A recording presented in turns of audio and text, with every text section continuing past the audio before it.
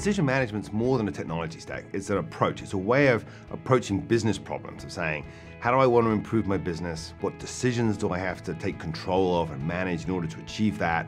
And then how do I apply the right sets of analytic and other technologies to really make the best possible decision to drive results directly into my business operations so that I can improve them systematically. I came up with sort of 4 things really that really matter in decision management. The first is you've got to focus on decisions. You've got to know what your decisions are. You've got to understand how you want to make them. You've got to be clear about decisions.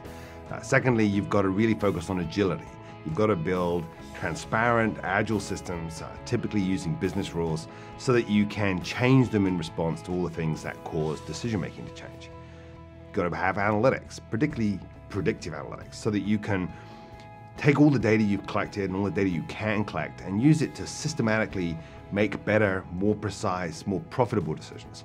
And then lastly, you've got to build systems that are adaptive. They've got to learn, they've got to support a sort of test and learn experimentation mindset, and they've got to learn for themselves. They've got to observe what works and adapt themselves. So that means you're looking at more analytic technology, but also optimization and some of the related technologies in that area too. So rules, analytics, optimization used to deliver these systems.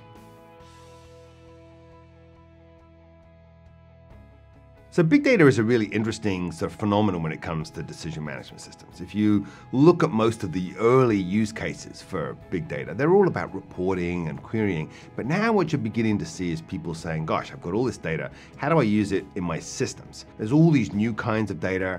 And so we're having to find new ways to do analytics against it. But the good news is that's making our analytics more predictive. It makes them more powerful. So we're getting this boost in analytic performance out of these new data sources. To get value out of big data, I would say, companies need to begin with the decision in mind. It's very easy to spend money on infrastructure. I got to build a layer to do this, and I've got to store this, and then build these new places to put data. But if you don't tie it to some business decision, and therefore to some business outcome, you're not going to be able to justify it.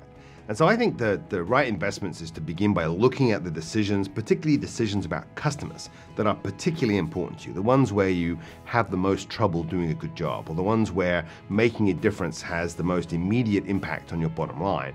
And then saying, okay, are there new data sources that I could use here that would improve my ability to predict things? Are there new ways I could bring data to bear on the problem? What if I responded more quickly? What if I was using the data as it arrived rather than after I had stored it? Would that change the way my customers perceived me, the way I interacted with them? And ask those kind of questions, because then you can say, well, I need to invest in big data because it'll help me make this decision quicker, more accurately, in a more robust way, and that has business value. One of the great things about decision management and about decision management systems is that you don't have to rip out all your old systems. You're using decision management to build decision-making components that make your existing systems smarter. They make them work better. You make better decisions and you inject them into your processes, into your channels, into your website, whatever. But you still have this integration problem if you're a typical big enterprise. You've got lots of legacy systems, they're on different platforms, you've got partners, they've got their own platforms. And what the cloud does is it really removes that last layer of barriers. I can pull data from my extended enterprise, from my consumers, into the cloud. I can use it in the cloud, process it in the cloud, and then use the cloud to make that decision-making pervasive again throughout my whole business.